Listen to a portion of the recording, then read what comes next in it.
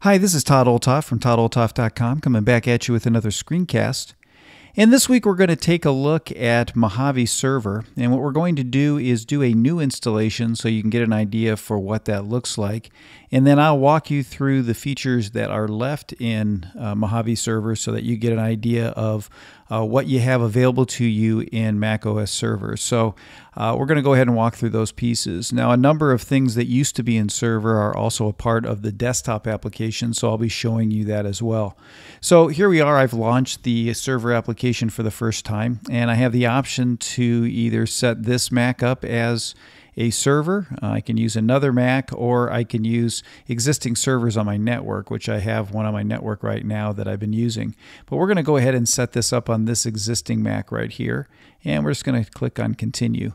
And so what it's going to do is ask if I agree to the terms of the software license. I also have this option here to use Apple services to term the server's internet reachability. That's a nice feature to check there. What that'll do is Apple will then ping through their server. They'll ping your server to make sure that it is accessible on the internet if you want to have remote access to your server. So I'm going to go ahead and leave that checked, and I'm just going to click on agree. And now I just need to authenticate.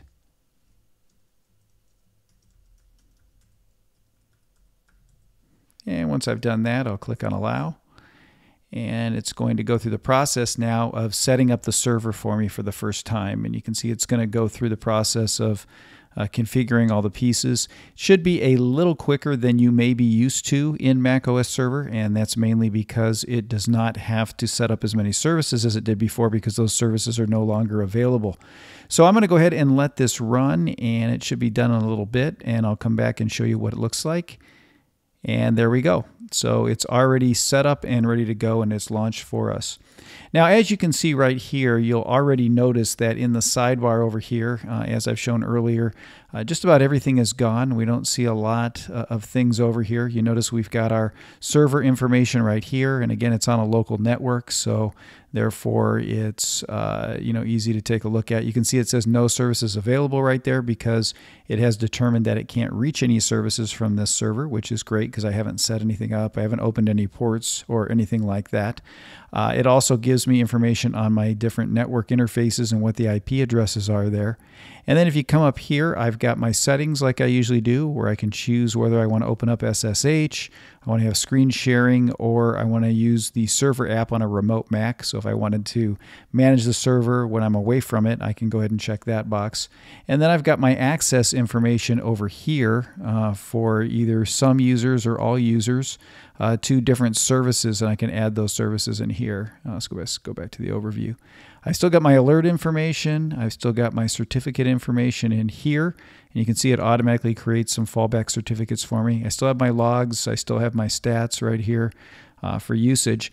And then you'll notice down here I've got my accounts. So I've got my various users, and what it's going to do is automatically add the users that I already have on my local Mac into the server here, and then any groups that I want to create. And you can see I haven't created any groups yet. And I'll walk you through each of these things in a future screencast. I just want to give you a tour.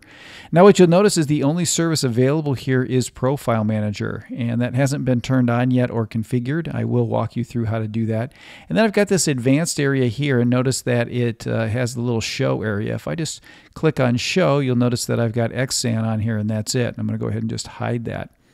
So it looks like the only service that shows is Profile Manager, but if we come up to the menu up here and we go to View, you'll notice I've got a couple other things up here, or at least one main one that I want to highlight, and that's Open Directory.